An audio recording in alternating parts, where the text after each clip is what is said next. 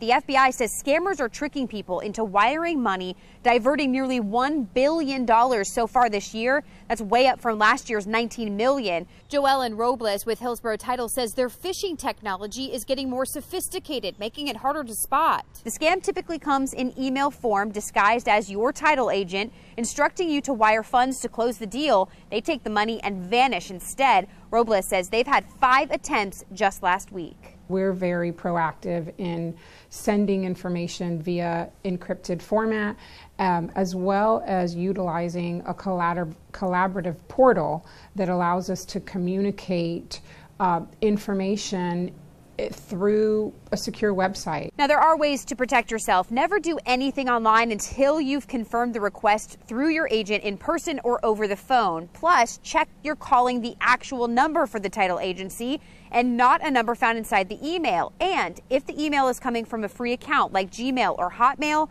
be careful and do not open any links. In the United States, copyright law allows for the fair use of copyrighted material under certain limited circumstances without the prior permission from the owner.